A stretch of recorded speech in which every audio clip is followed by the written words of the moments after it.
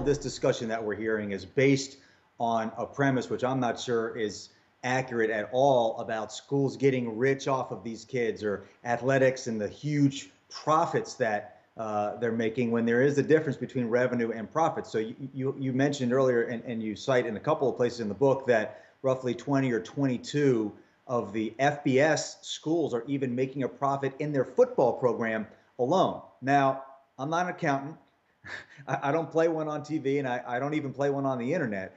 I have seen some fairly impressive reportage out there that these schools are kind of cooking the books on that figure. How much can we trust that number, 20 to 22 FBS schools in the black, or at least breaking even? And how would you assess the impression of the financials of college football with the reality of those financials?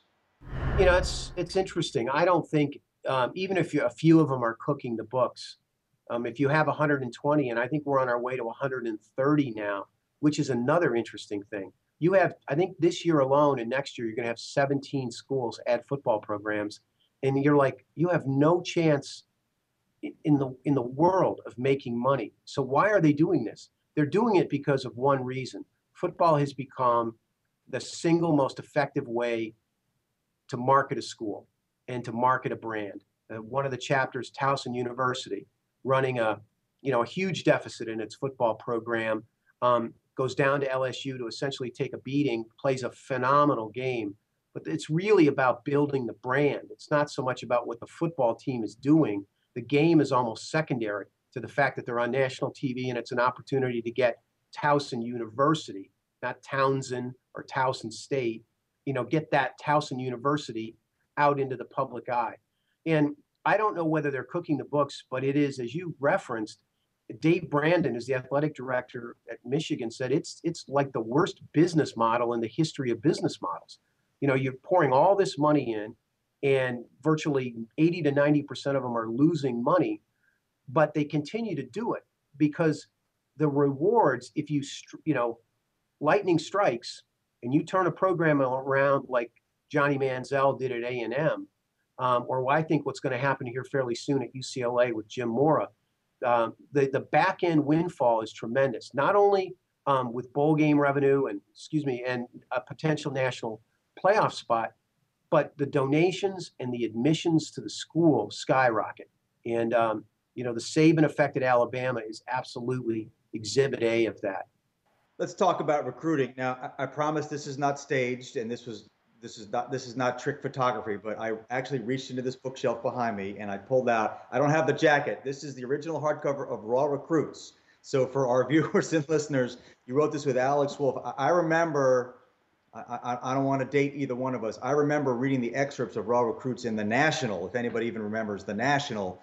And what a groundbreaking book that was about the recruiting in college basketball. Again, I don't know if anybody got fired or put on probation, but it was just peeling back the curtain. So it's fair to say, there you go. So we sell a few copies of that as well. But so it's fair to say, Armen, that it would take a lot to shock you when it comes to recruiting.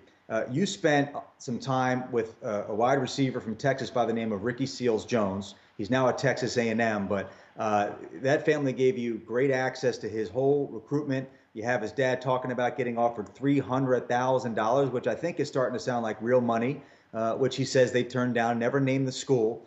And an incredible scene of the pressure that the Texas coaching staff was trying to put on this young man, basically saying, commit to us right now or we're going to stop recruiting you. He did not commit, and they in fact did stop recruiting him. So in all the coverage and reportage that you did in the world of college football recruiting, Armen, what shocked you the most? Well, this was right up there because one of my goals, and Jeff had his set of goals and I had my set of goals, one of my goals was to get what could be charitably called the going rate right now for a 5-star, 4-star recruit. I was, infinitely aware of the $180,000 number that had been reported about what Cam Newton's father had allegedly requested from Mississippi State for his son to go there. Certainly there was a big NCAA investigation and nobody was eventually charged in it, but clearly that number was out there. And that was about 5 years ago. And that's when these athletic departments were generating maybe to 60 to 70 million. Now you had 80, 90, $100 million revenues in these departments. And so had the going rate gone up, commensurate with the revenues. And the fact is, the Ricky Seals Jones chapter is fascinating in a number of ways. One of which you alluded to, Seth, is the real bitter battle between Texas and A&M and LSU and some of the other schools involved. But it's also a wonderful story about a family, a husband and a wife, two parents. Ricky Seals is the cousin, the first cousin of Eric Dickerson. He's 6'5", 225 pounds. He's a phenomenal athlete, an honor student, a great kid. So he's the perfect recruit. So what's he worth? The #1 athlete in the state of Texas. Well, as it turned out, as you said, I knew for a fact that Chester Jones had been offered $300,000, the use of a luxury suite, 8 season tickets, $1,000 a month to Ricky, $500 a month to the family. That was the offer on the table.